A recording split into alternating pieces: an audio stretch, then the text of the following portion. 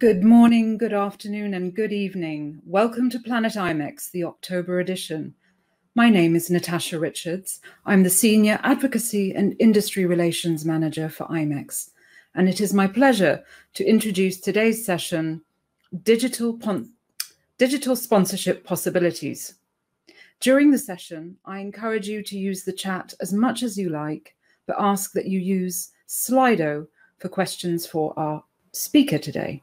You can access Slido on the left of the video feed on a desktop and below the video feed on a mobile device. Our speaker has worked for and with some of the biggest brands we all know. Her career spans several markets, including hotel, CVB, industry associations, event technology, and strategic partnerships, where she has been both a buyer and a seller. FazeFWD is a sponsorship management company specializing in sponsorship strategy, prospectus, and pipeline development and sales. To get outdoors and away from the laptop, Meg is a competitive dragon boat racer. She has competed in 2 world races and numerous national championships. It is my pleasure to introduce Meg Fasy. Thank you, Natasha. I appreciate that nice welcome. And thank you, IMEX, for having me. And of course, you know, we all would love to be in my second home, Las Vegas, right now. But this is really a great option. And thank you for having me. So I want to jump right in. I have a limited amount of time and I want to talk about a lot today. We're going to talk about digital sponsorship. I want to start off by talking about just strategy and creating a robust strategy. I want to get into a little bit of kind of where we are and best practices, and then jump into the fun part, which are all the digital options. And then we are leaving a lot of time at the end for questions, which Natasha is nice enough to help me with. So let's get started. So sponsorship strategy. You know, I often see when I'm working with a customer that they have an event marketing strategy or they have an attendee acquisition strategy, but very rarely do they have a sponsorship strategy. And I just think this is crucial. And understanding, you know, starting with understanding your marketing goals and objectives from your organization standpoint, but then what your event standpoint is as well. And then keeping them in mind when you're bringing in your sponsors. Resources, knowing your resources. And I don't just mean financial. I actually am speaking more about staffing resources, especially now, and understanding that your, you know, the amount of staff you have to create a robust sponsorship strategy may need kind of a step up approach. And so you might want to go kind of lean the first year and then, you know, have a strategy a little bit more for the second year, just making sure that you're utilizing your staffing resources the right way. And then culture. And you know, there isn't an event person that doesn't know their organization's culture. However, I think it's really important that you keep in mind your culture when you're thinking about your sponsorship strategy, because you want to make sure that whoever you are bringing in and putting in front of your attendee is going to offer value. And so you want to make sure that that sponsor speaks to your culture. When I look at creating a sponsorship strategy, I look at what the goals are first, of course, you know, and here are the 3 main goals that most organizers would look at. They want to know, how do I bring in new sponsors? How do I drive for higher revenue? And of course, how do I increase my attendee engagement? So this is when I'm working with an organization, this is where we start. When we're looking at acquiring new sponsors, first thing I do, low-hanging fruit, go for those competitive shows, see who is sponsoring there that is not sponsoring at other conferences, or at your conference. Same with like organizations. Are there sponsors at organizations that aren't in your competitive set, but drive the same type of sponsor? And contact them.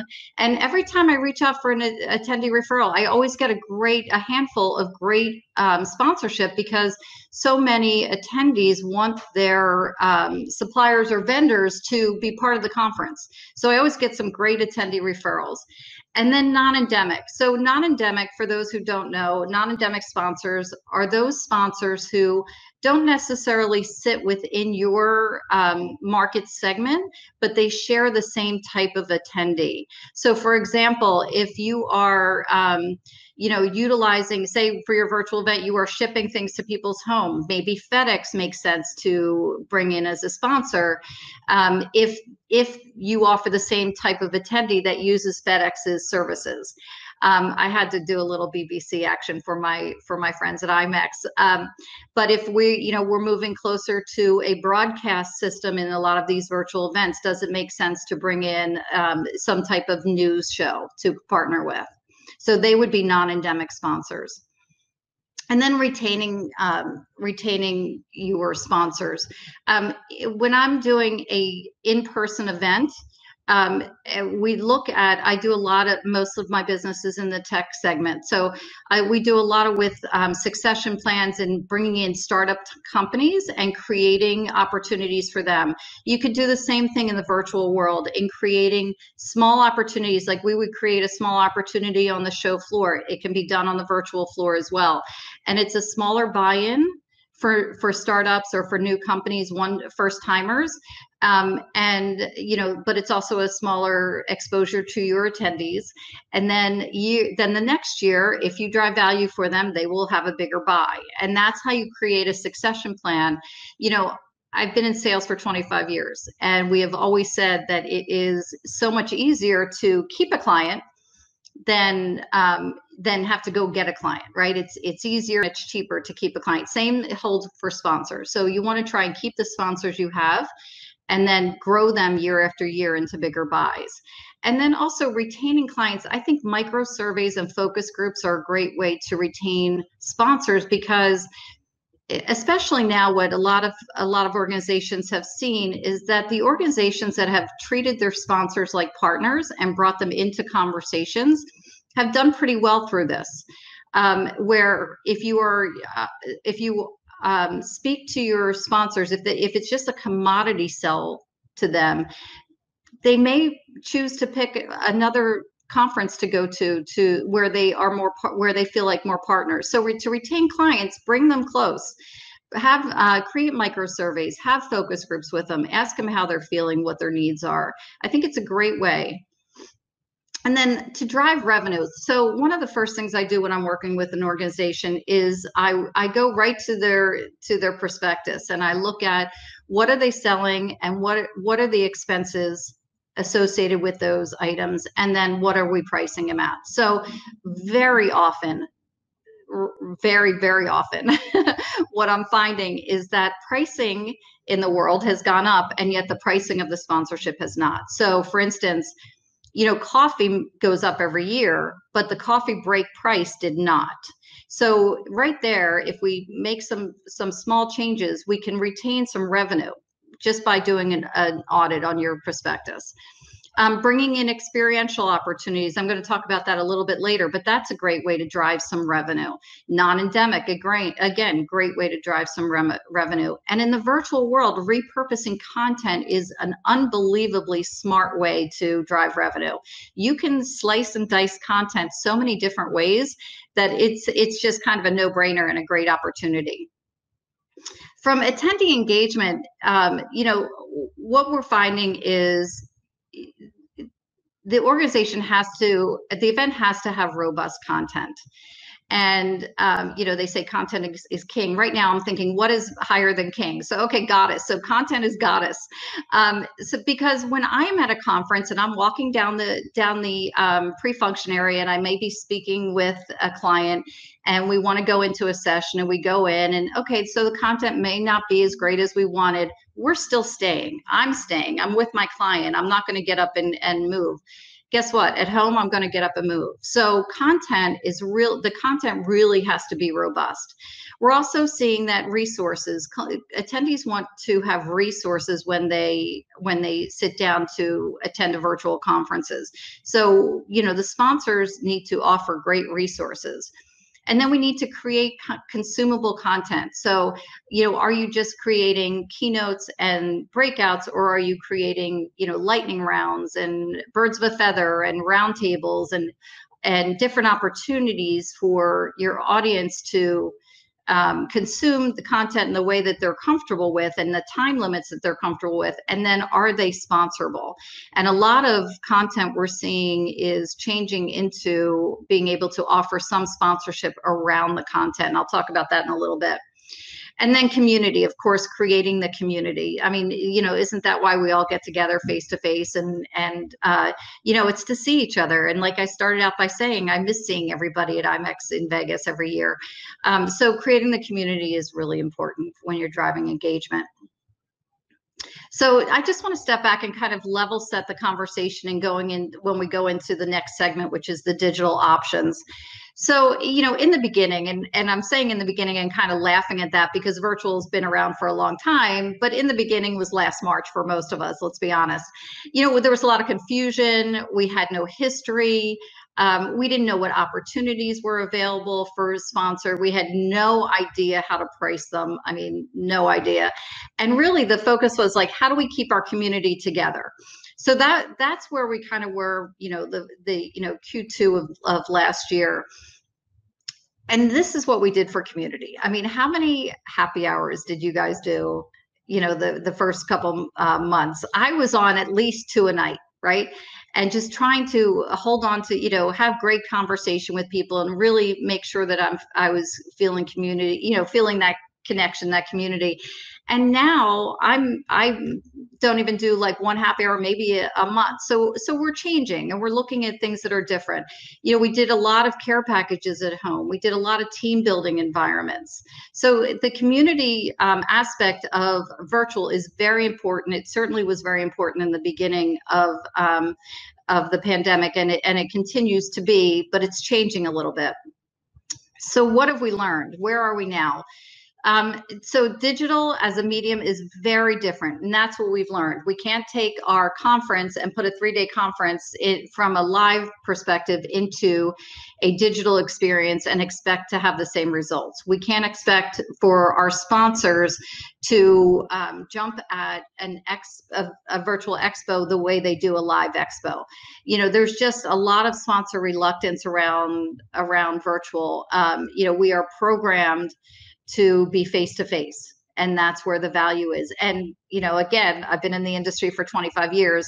I'm not going to argue that face-to-face is, you know, the number one incredible value that we all get from this industry and sales and marketing. However, that doesn't mean it's the only opportunity. And virtual really does offer some great opportunity for sponsors. And that's where the analytics come in. So, you know, we've learned that analytics are so important, and we're not quite there yet, but we will be there. We need to provide better and more analytics to our sponsors to give them the ROI they need. And then pricing. We still haven't learned a lot about pricing, quite honestly. It is still very difficult to price sponsorships, and I can talk about that in just a minute. So where are we going? We're, you know, clearly everyone I talk to says that we are, you know, they're going to have a hybrid or an integrated experience. So it'll be live or I should say in person, because I'm live right now, and yet it's digital.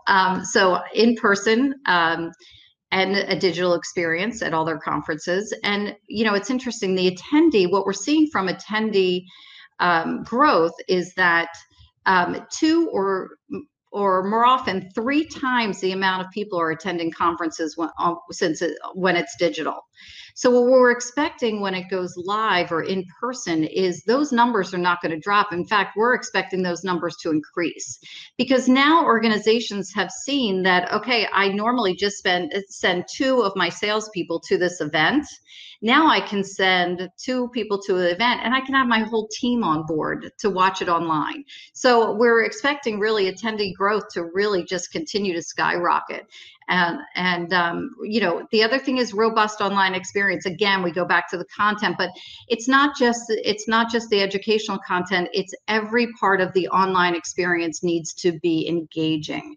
People are not willing, after all this, you know, calls that we have, conference calls and webinars that we have all day, to just sit on and look at a screen all day. You have to keep them engaged. Content, again, content holds the future. Everything is going to be about the content. And then we're also looking at how we are presenting a lot of our content. We think that it's going to be more from a broadcast news type of consumption. And so that's kind of an interesting way to look at it.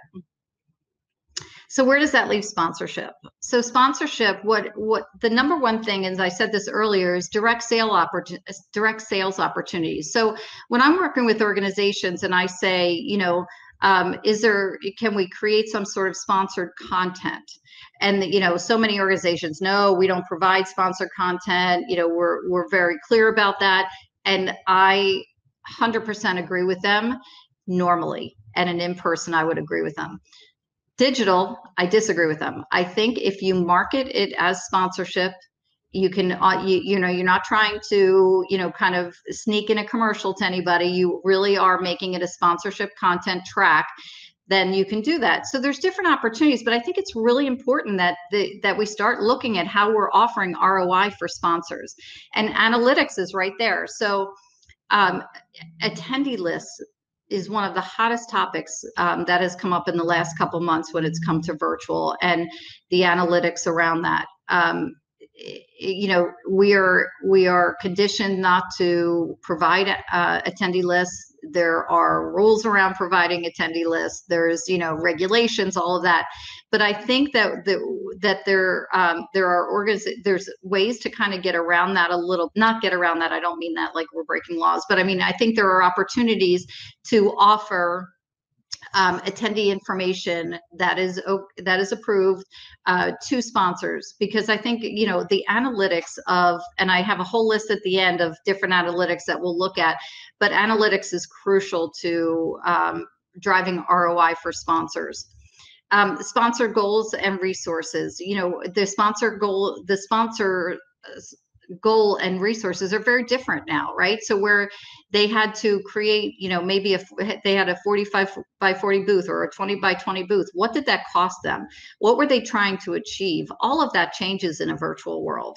And so we need to look at that differently. It's not just about taking an exhibitor from a in-person event and putting them in a virtual. We really have to think about how we approach them differently.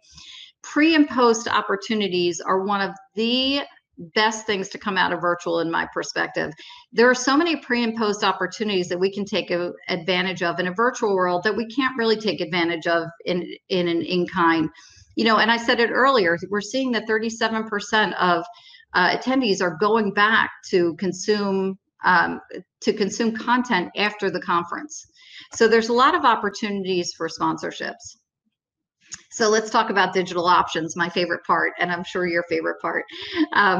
So when I think about, creating a prospectus with digital options, I look at 3 different types of sponsors. You have branding sponsor, expo sponsor, and an experiential sponsor. So what do we have for each one of them that really drives some really cool ROI?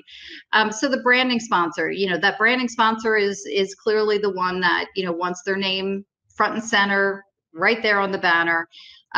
Check out their logo, see their branding, and in an in-person event, they don't get a lot of ROI. However, in a virtual, they are like kids in a candy store, right? So they know who's seeing their banner. They can do calls of action. They can do all kinds of things. So the branding sponsor really gets a lot out of the virtual event. So here are some opportunities and ideas. Many of which people have been doing, the pop-up ad banners, the banners. But I would say take it one step further and put a call to action on your banners or your pop-up ads, direct messaging, speaker backgrounds, countdown clocks are very cool, community boards, transition slides, from breakout to a breakout, lower thirds on a keynote, commercials like I talked about earlier. So one of the hottest tickets that I'm creating and it's selling is doing a 60-second or a 30-second commercial prior to a keynote or prior to a breakout. Creating microsites. So create microsites and brand them for your attendees. Digital live scribing, that's the picture to the bottom right. That's just a really cool way to outline the content of a session or a show, and you can brand that. Swag room, this is probably the question I get most often, is about the digital swag room or the virtual swag room. So I work with a company called Swag Guru. There's a lot of companies out there that do this, but this is just happens to be the one I work with. And they will create a custom curated experience. So you can have all the swag. So, you know, my company, FazeFWD, may buy the water bottles, and someone else may buy the conference bag, and they put it all into one screen, and they send you, the attendee, a link, and they say, go shopping. Right? I mean, that's kind of basically what it is. Or you can tailor it and say, okay, I want to offer the board, or I want to offer, you know, the leadership, just the leadership, $100 gift, but I want them to choose. So they may pick 10 different options in the $100 mark. They send the leadership, each leadership person or each board member, a link. Please pick one item. So that way, if I'm on the board, I get exactly what I want, and it's shipped to them directly. So it's a very cool experience. And we know a lot of people love their swag.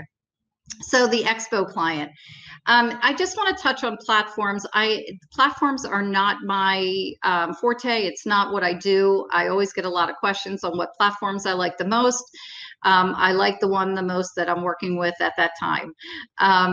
But just to give you an idea of some different opportunities from a sponsorship perspective, the two pictures on the left are basically your directory, like trade show hall, right? So if I, you know, that's kind of like a very simple format.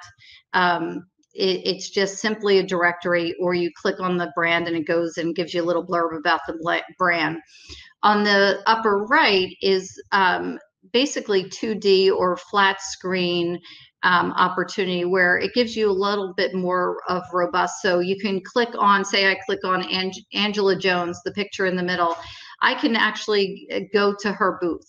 I can download demos, or download different content. I can look at demos. I can do a live chat. I can do everything from there. I can't do any of that from the two directories on the left side. On the bottom is just an example. Hub is a great company. I work with a lot of them, so I'm not trying to advertise. It was just an easy picture, but of a 3D option, where you can have an avatar who walks in a convention center, and you're looking around and you see the resource room, much like PlanetIMEX did. It's very cool. It's a really cool opportunity. Pricing comes into play, and really what you're trying to achieve. But those are really kind of the 3 or 4 different options from a platform standpoint when it comes to an expo. So the expo client, this client's a little harder to sell on the virtual, because they are trained that it is a face-to-face opportunity. We're going to pull someone out of the aisle, and we're going to, you know, they're going to see a demo. We're going to give them a tchotchke. We're going to sit down and have a talk with them. So to have the conversation that virtual offers great opportunity as well is a little harder than the branding sponsor, right? So, but there is great opportunities for the expo client sponsor. It's just different. Right. And I would say in some ways it's more targeted. So when you're standing in a booth, we all have pulling people into our booth, trying to get them to talk to us, you know, that is not considered a warm lead. But if I go to someone's virtual booth, I click in it, I start nosing around at their content, I look at a demo, I ask for a live chat, that is a warm lead. So that's where I think it's kind of cool that there is some opportunity. Here, just from a sponsorship perspective, you can sponsor expert bars, banners, information desks, theaters. Once you get into the customized booth, within that booth, you can have live chats and content. You can have content links and demos and message boards and infomercials. You can do pre-event parties. One of the cool things that I'm doing with one of my tech companies is we have a virtual booth, and on one side is the demo and the live chat, just like you would see here. But then it actually turns around, and on the back, we're doing some Ask the Expert and CEO chats. So a little fireside chat on the back of the booth. So it's kind of cool. The other thing with Expo is you can still clearly keep your tiers. You can still have your bronze, silver, gold. It just depends on what their level of exposure. So if a bronze may only have like a listing or a very small booth with just the directory type approach, where as the gold may have a booth that has you can watch demos and you can download some content, where the platinum, you have live chats and demos and message boards. And it just really depends on the level of sponsorship, the tier, in what they have within their booth. So this is experiential, and this made me laugh because I really feel like experiential has been very much like everything just being thrown at us the first couple months. But this experiential sponsor is really, can be really happy with the virtual experience. There's a lot, and I'm sure we've all experienced in the last 8 months, really what we can do. Peer-to-peer chats are very cool.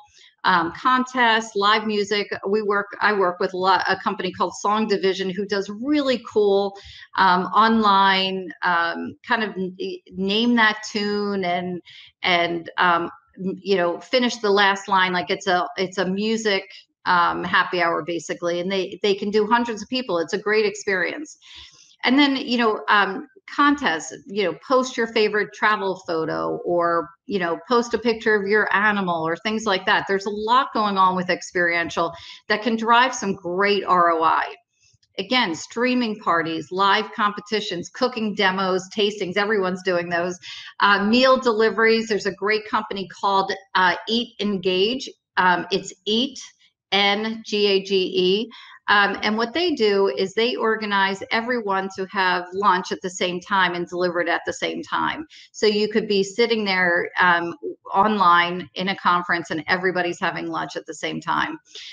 So there's snack breaks, there's all kinds of things we can do. And the experiential client, is pretty happy with virtual, because again, you get the ROI with that.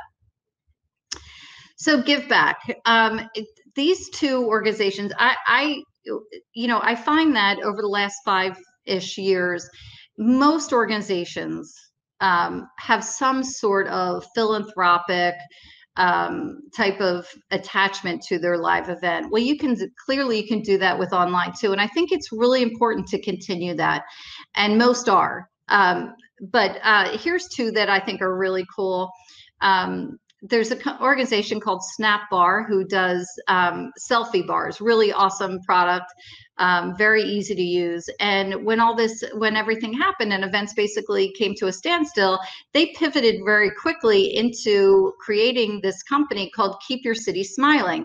And what they do is they create little care packages from a specific city. So we use them. I worked with an organization, a conference that happened this summer that was supposed to be in Nashville, clearly couldn't go to Nashville. So we created a care package of all Nashville products and sent it out to the attendees.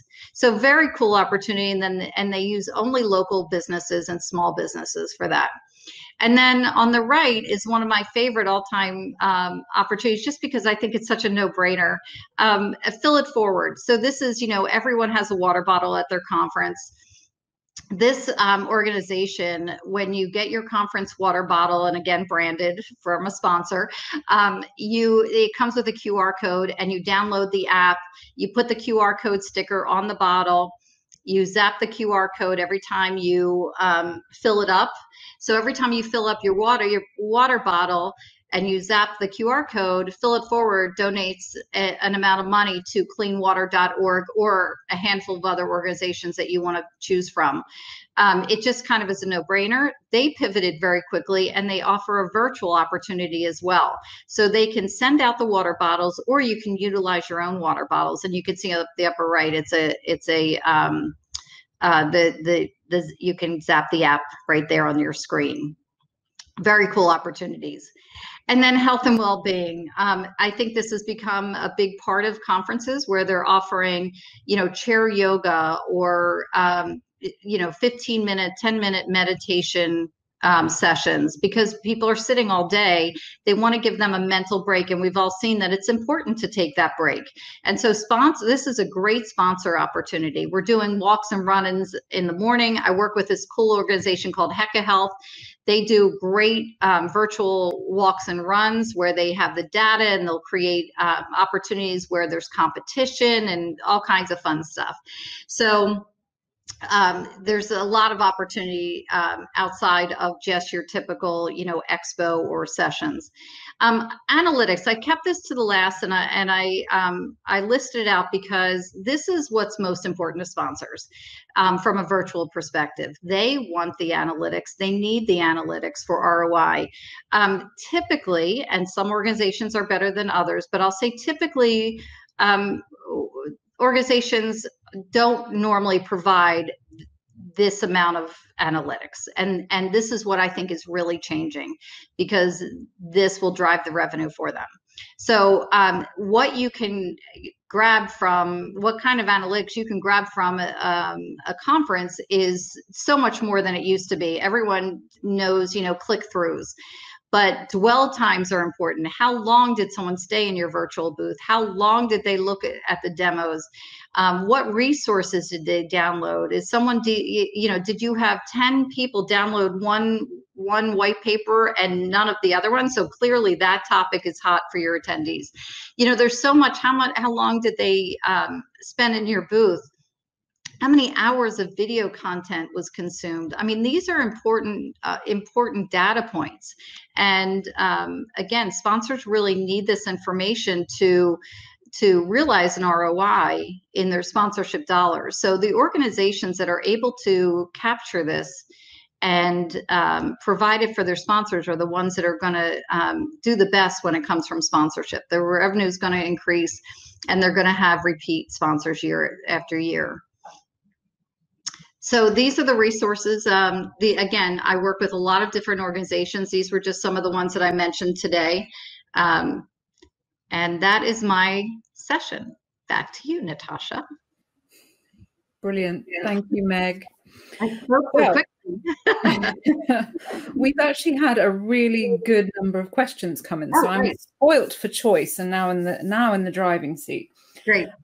So I think this is rather a nice one to start with. Where did the name FazeFWD come from? Actually, I was in Napa, my favorite place, and I was there with my cousin, and we were thinking about, what am I trying to achieve with starting this company? And it was really to help propel sponsorship forward. I'd worked with a couple organizations, and it was very much a commodity sell. And they would call and say, do you want to buy an ad in our newsletter? And then they would call 3 months later and say, do you want to buy a booth at our conference? And it just didn't make sense to me. And I thought there needed to be a strategy behind that. And so I wanted to propel sponsorships forward. So FazeFWD.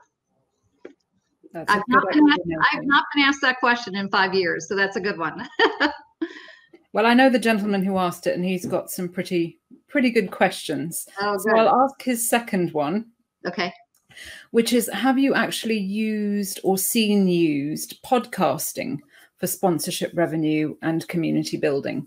Yes. And podcasting is a great way I think podcasting is a great way for pre-event, during the event, and post-event. Right. So this is where I talked about like virtual opportunities. The pre and the post event really is a smart way to maximize sponsorship. And I think podcasts are a great way to utilize that. Yes. And I suppose it's also giving the sponsor a voice, isn't it? Absolutely. A way of engaging and making it personal, because, brand is not necessarily personal, is it? Right. Right. And it really gets them in front of people in a way that is comfortable for the attendee. Absolutely. Another very good question. Do you recommend a separate sponsorship for your live and virtual audiences at the same conference? Yeah, so I get that question a lot, and especially as we get closer to thinking of hybrid as as a very close option. I will say that it depends on the organization itself. However, to me, at least initially, the first year or two, it makes sense to go to have them together. So when I would put a prospectus together, I would do, my pre-marketing, my on-site marketing, my in-person physical or in-person expo opportunities, my digital expo opportunities, and then my post-marketing. That's kind of how I would put it together, and have it. I'm hesitating on this because there's so many variables involved that are going through my head. But I think it just makes sense to offer the sponsor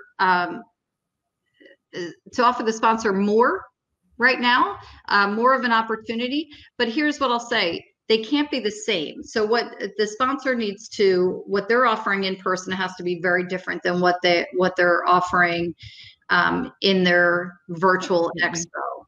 Yeah. Meg, I wish we could answer and I could put to you all the fabulous questions that have come in, but we are actually out of time. So thank you for sharing all of your wonderful insights with us. People can find you at FazeFWD. It's not a hard name to forget. This session will be recorded and will be available for everyone to watch again. I hope that everyone enjoys the programming on PlanetIMEX.